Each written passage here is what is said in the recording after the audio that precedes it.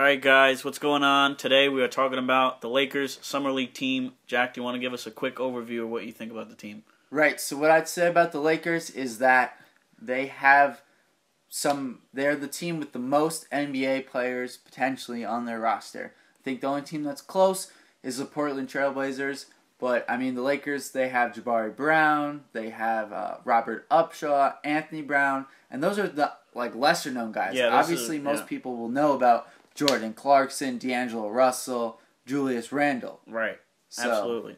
And I think that when you look at this team and you look at the Summer League team, and I think you have to think, if you're a Lakers fan, this is kind of what the team of the future is going to look like, at least right now with Kobe. Because with Kobe, I don't think the Lakers are going to be getting too many free agents. Kobe he still has that, me against the world mindset. So I think that looking at this Summer League team, that's kind of the team that you're rooting for. Right, yeah. I would say that the thing about the Lakers Summer League team is that, yes, there's a lot of talent on it. Right. But I wouldn't expect them to necessarily all perform well because True. I think they're not in... it's not the best environment, I would say. Right, I agree. There is a losing culture in LA right now. Yeah.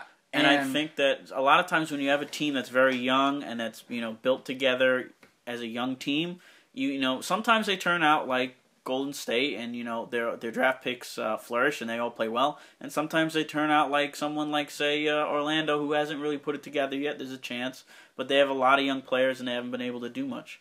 Right. But the one thing I would say that is a little bit troubling about the Lakers right now is a lot of the guys on the Lakers, especially like Clarkson. Yeah. If you look at Clarkson, you look at Russell, you look at Brown, they all do the same thing. Right. They all like to be ball dominant guards who can dribble and pull up, Russell's obviously the best passer of that group. Right. And Clarkson and Brown are more the scorers. Right. But right now that Lakers team's got Kobe Bryant and Nick Young. Yeah, so it's a little you're not too sure who's going to get the ball.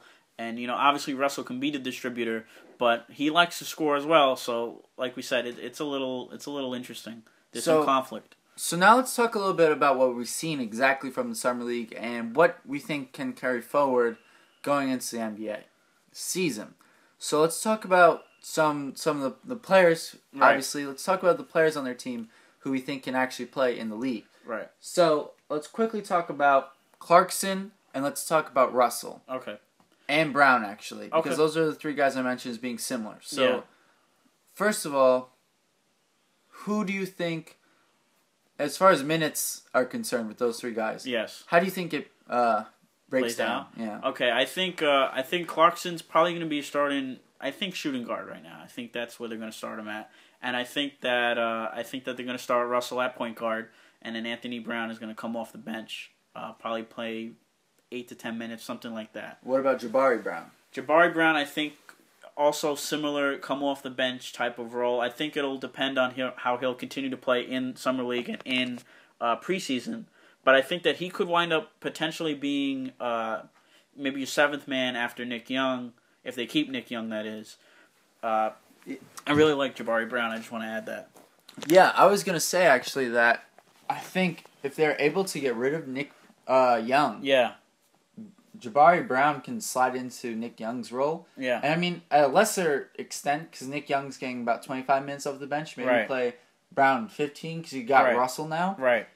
But I think he can do a lot of same things that Nick Young can do, and I think he can be more of a pest on the defensive end because he's still got to earn his contract. Yeah. So, I don't know. As far as the guards are concerned, I think that those guys are going to play well, and I think Russell, I know he's struggling right now.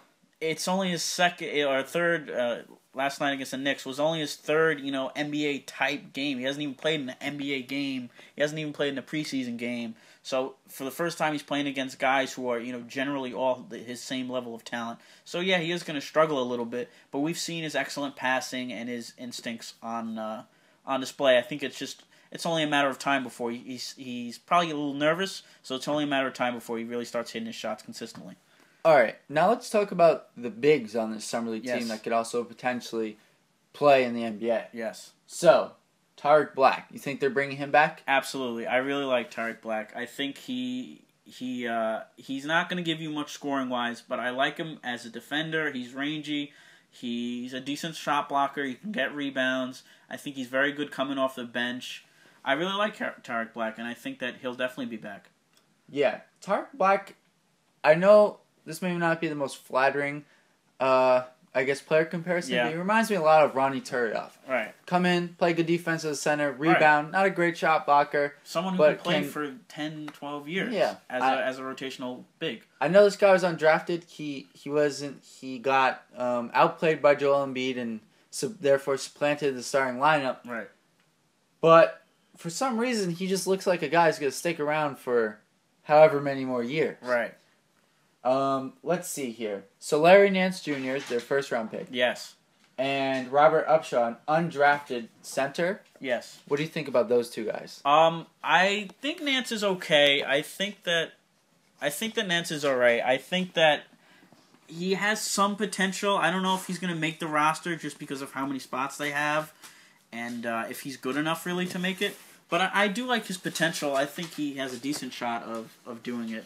And then moving on to Upshaw, I really like Upshaw and his potential. And he's shown some things throughout Summer League. He hasn't really put it together yet, and I think he's a project player who's basically just, you're looking for him to get good potentially.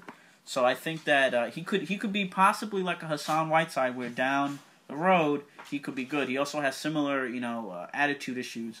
So we'll see with Robert Upshaw, but I really like the pickup. And also, they recently signed him to, I think, a 2-year contract with the first year fully guaranteed. So they clearly want to keep him. Right. I would say, just to clear something up, though, Larry Nance Jr. will make the roster because his contract is guaranteed. Oh, okay. Because he's a first-round pick. That's right. I always forget about that. Lastly, though, we'll talk about the Lakers' first-rounder from last year. Right. Broke his leg. Julius Randle's looked a bit rusty. What do you think about Randle, really quickly? Right. Well, I mentioned this before when I was talking to you, Jack, before we recorded. I'm a little worried about Randle because he's looked like a bull in the china shop. I understand he broke his leg and that he's coming back from that, but he really is taking bad shots. He's not converting well. He's rebounding decently, but I'm not giving up hope, but I'm a little worried. All right. Well, that's our take on the Lakers Summer League. Clearly, we think there's a lot of talent on this team, but it's going to take time. So, if you want to hear us talk about anyone else's Summer League, or you want to hear us talk about your team's Summer League, please leave it in the comments below, and we will be sure to give you a great analysis on your team. All right, thank you, guys.